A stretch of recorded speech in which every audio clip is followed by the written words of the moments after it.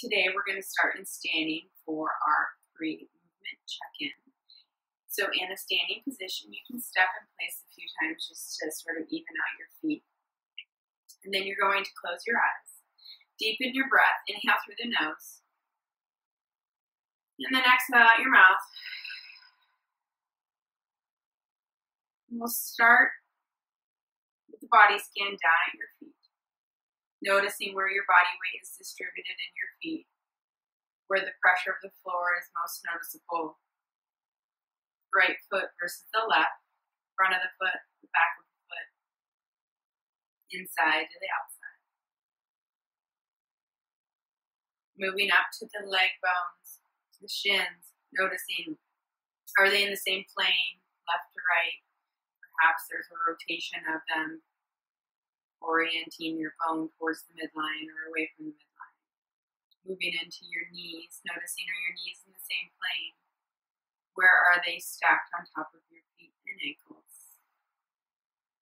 Moving up to your thighs. Does it feel like your quads are holding on, really active, or just active enough, or completely relaxed? Are your thigh bones pointing straight ahead or slightly turned in towards each other? Slightly turned out. Moving into your pelvis, noticing how much tension you have around the bottom of your pelvic floor, the backside of your pelvic floor. Noticing, does it feel like your pelvis is slightly tipping forward, placed on top of your leg bones, or slightly tipping back, hanging on the backside of your leg bone? Notice where you feel the base of your support in your foot while thinking about your pelvis.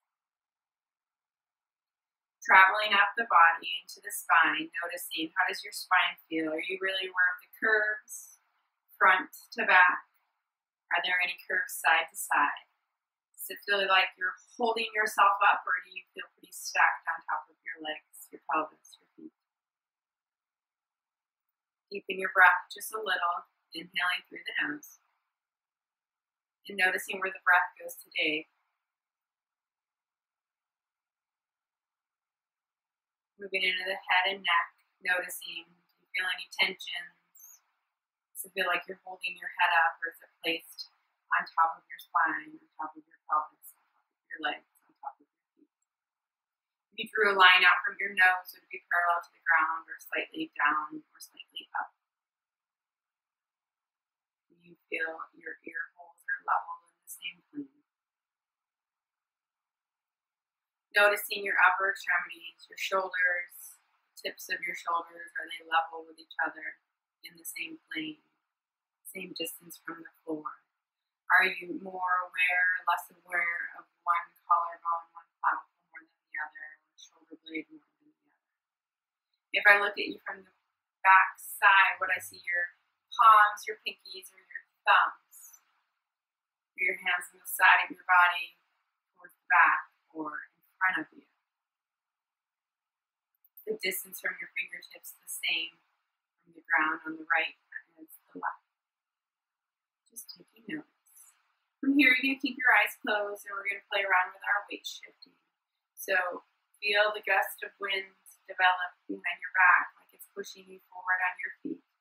Notice how far you can lean forward, lean before you want to bend with your hips or lift your heels off the ground or hyperextend your knees. And then let that wind die down and feel yourself travel back to the center. Now, feel the wind pick up from the left side, pushing you to the right side of your body. Your whole body leans to the right. Noticing how that weight shift is accommodated in your feet and then all the way up your core, even in your head and neck. Let that wind die down to the left and start to pick up on the right, pushing you over towards the left. And total body lean to the left. Notice how that weight shift switches on your feet. Return to the center. And then shift your body weight back towards your heels. Notice how far you can go back on your heels before your toes want to lift up to prevent you from falling. And again, back to the center and back forward. You can open your eyes if you'd like here, and you're going to go into that forward position and then around the circle using your weight shift all the way around to the left, back to the center, and then reverse it, going left, back, right, front, and then reverse it again, front, right, back, left, front, reverse, front, left, back, right, front. And then maybe try a figure eight. Right, front, back, left, right, front, left, back, right, front, right, back, left, front, left, back, right, front, right, and reverse it, back, right, front, left, back, left, cross to the front, right, back, right, front, left, back, left, back to the front, right. And then bring yourself back to the center.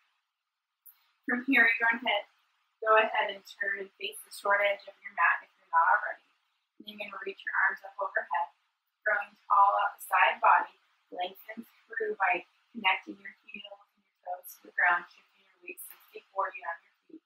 Exhale your arms on your side, and then roll down one bone at a time, rolling up and over each spinal segment as if you're a garage door or looking up and over a small fence in front of you. Widen your sit bones, allow your sit bones to slide up the head of your thigh and then down the front.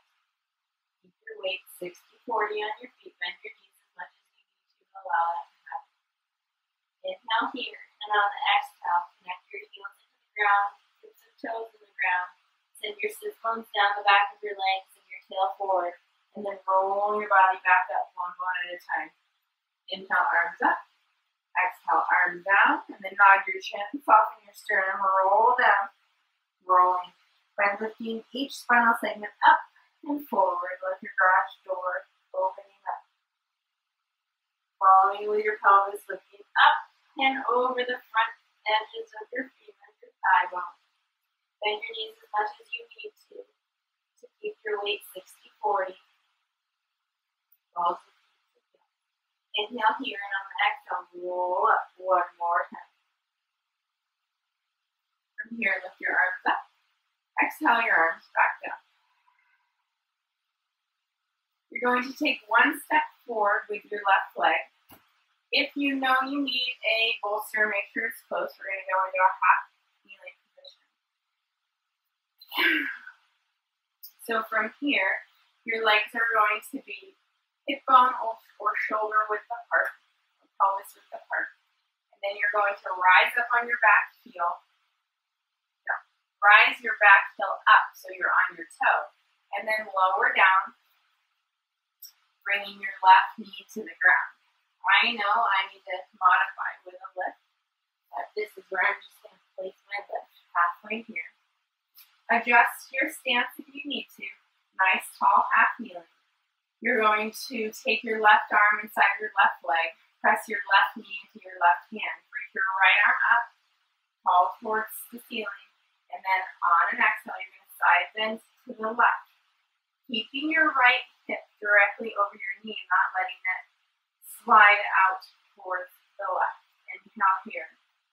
And on the exhale, return to center. Bring both arms forward.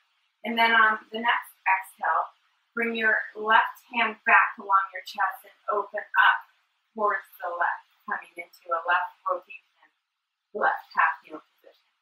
Inhale. And then on the exhale, return to center. From here, you're going to inhale your arms up overhead. Try to keep them overhead. Connect your back toe joints to the ground. And then rise up into that split stance position.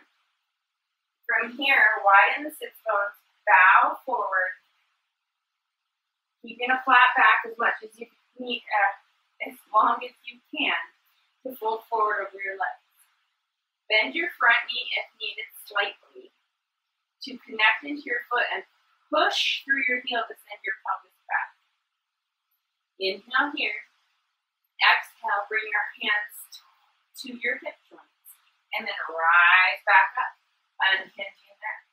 Inhale, arms forward. Exhale, bend the back leg and lower back down to half kneeling. Bring the left hand on the inside of the left leg. Lock it in, pushing the knee into the hand and the hand into the knee. Reach the right arm up. And side bend over to the left. Checking in with the right hip, making sure that you haven't rotated or slid out to the right side of the mat. Inhale here. On the exhale, back to center. Bring both hands in front of you. Inhale for length, widen your sit bones. Exhale, sweep your left arm across your chest to rotate to the left. Inhale for width. Exhale, return to center. Rise your legs up. Connect into your back toe joints. And then rise straight up. Straight leg, forward fold. Widen the sit bones. Keep the base of the skull lifted as you fold down forward. Bend your knees as much as you need to in front to get your hands down or use blocks on either side of your leg. Connect the tips of your toes and your heels into the ground on the front leg. Press your pelvis back in space towards the back of your mat.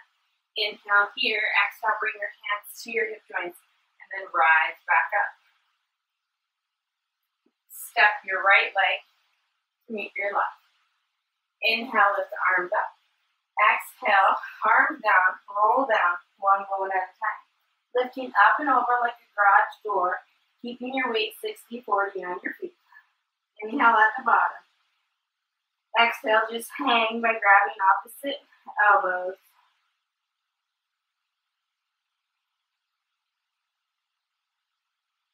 From here, let go of your elbows. Take another inhale breath for width. On the exhale, connect your heels in the pads of your toes, send your sit bones down the back of your legs. Your tail going through. Roll up, one bone at a time. This time you're going to step back with the left leg, coming into that split stance.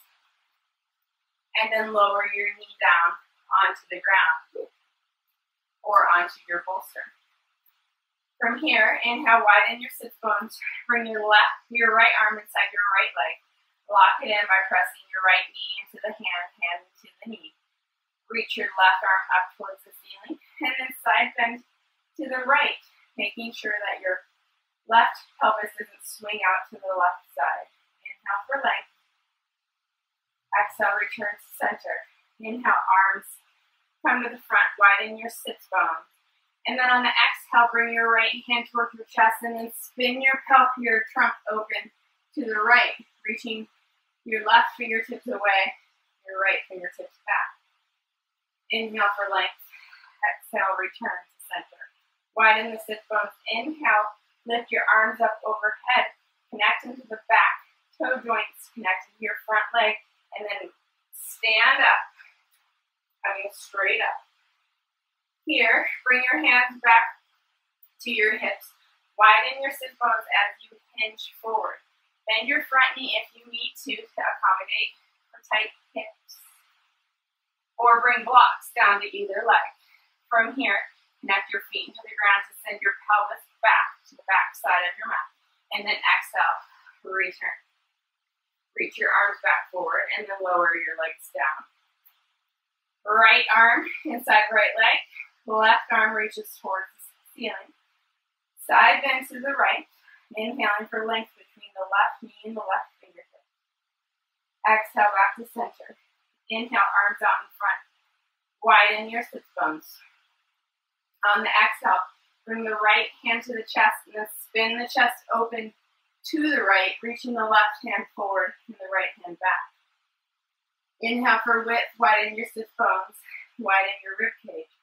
Exhale, return, facing the short edge of your mat. Inhale, arms up, widen the sit bones, connect into your feet in the back toe joints, and then rise straight up. Keep your legs straight, bring your hands to your hip joints. Hinge forward, keeping the base of the skull lifted. Bring your hands down on either side of your foot if you can. Bend the front knee if you need to. Keeping a flat back while pelvis back to the back edge of the mat. Inhale here. Bring your hands to your hips. Exhale. Stand back up. Inhale. Step your left foot to meet your right. Arms come up. And then exhale. Arms down. Roll down. One bone at a time. Each spinal segment lifts up towards the ceiling and then forward as if it is a garage door opening. Lift your pelvis up and over the front part of your hip joint, keeping your weight 60-40. Pause here, grab your elbows if you would like, adding a little bit of traction in your upper back. Take a nice big inhale breath. Keep connected to the insides of your feet. And then exhale, roll up, one bone at a time. Arms come back up. From here, you're going to step your right leg back, coming back down into a half kneel position. You're going to spin the right leg so it's parallel to the short edge of the mat. Rotate to the right, widen your sit bones, bend down in a half kneeling rotated down dog. Pause here. Let your left knee come more forward over your left foot. Press your hands into the floor and press your hips back towards the right foot. Inhale here. Exhale, walk yourself back up. Spin the right leg back around. Bring the left knee to meet the right in a tall kneeling position. Slightly shift your weight to the left. Step your right leg through. Spin your left shin around, facing the short edge of the mat. Rotate open, facing the left. From here, inhale, widen your sit bones, and exhale, lower down into a half kneeling rotated down dog. Let your right knees come more forward over your right foot. Press into the ground and press your hips back towards your left foot. Inhale for lengthen the side body. And exhale, press and see if you can get your hips back any farther. Inhale again for width, and then exhale. Roll yourself back up into that rotated half kneeling. Spin your back leg around. Bring your right leg back into a tall kneeling position. Hook your toes under so you're in a toe sit. Grab a prop if you need it to make that toe sit position more accessible. From here, you're going to rock back into your toe sit to a full squat. Again, I'll show a modification where I press my hands down and rock back. Now I'm going to switch my prop to be under my heels. So I can work on getting my chest up a little bit. From here, I'm going to reach my arms up and then follow my arms, press into my feet, and stand straight up like I did from half kneeling. Inhale, exhale, arms down by your side, and then roll down one bone at a time, lifting up and over the head of the femur. Move your prop back for your knees if you're like me. Inhale, halfway lift. Then on the exhale, walk your hands forward, lift your heels up, and then lower your knees down to the floor. Rise up in tall kneeling. Sit back toward your heels, and then rock back to your squat. Place your hands down, transition with the help of your hands if you need it. Place your heels on a prop, also if you need it, for a full squat. Connect the inside edges of your feet and inner thighs. Rise your arms up. Follow your inhale breath. Reaching it up, and then exhale. Press into the floor and rise straight up. Arms back down by your side. Walk your legs in place one more time. I'll turn to the camera for our final check-in. So from here, close your eyes, deepen your breath just a little bit. Exhale out your mouth. Starting at your feet. Noticing where the base of support is on your feet. right side to left side, front to back, inside edge to outside edge of your feet. Moving up, notice the lower leg bones.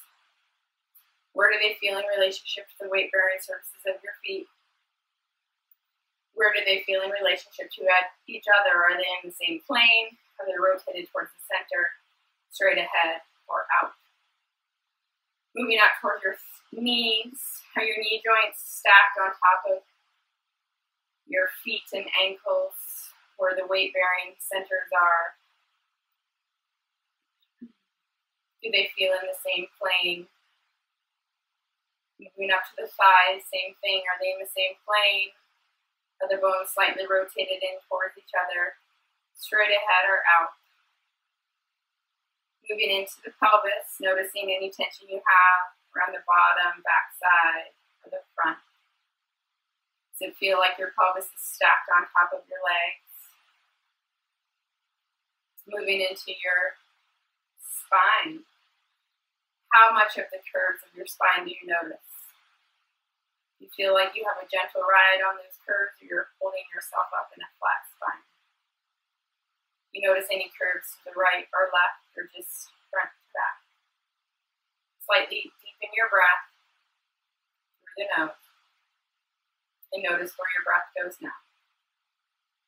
Moving into your head and neck, notice if you have any tension. Does it feel like your head is placed perfectly on top of where your weight-bearing surface of your feet are? Are you holding it up?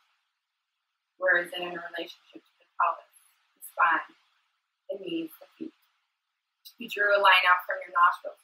It would be parallel to the ground, slightly up towards the sky or down towards the floor. Checking in with your upper extremity. Do you notice your collarbones on the right or left more? Shoulder blades, right or left? The tips of your shoulders level in the same plane. If I look behind you, would I see your thumbs, your palms, or your pinkies? Just checking in and comparing beginning to end, right to left, front to back. Labeling what you like with a positive word so your brain has a chance to remember it and replicate it for the future. Perhaps at the end of the session you feel taller, lighter, aligned, connected.